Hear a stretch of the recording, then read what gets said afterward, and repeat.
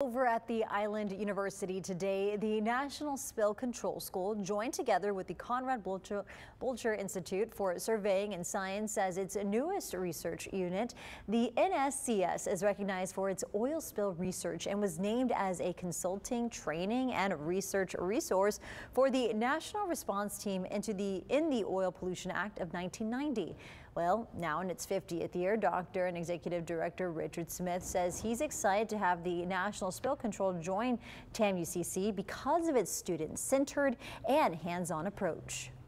And the nice thing about the Spill Control School and what they do is they're very hands-on. It's applicable to the safety and preparedness of our community.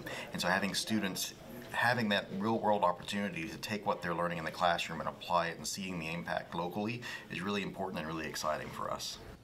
Really neat. Now, Smith says you can go to the websites listed on your screen here to learn more about the Conrad Blucher Institute and the National Spill Control School.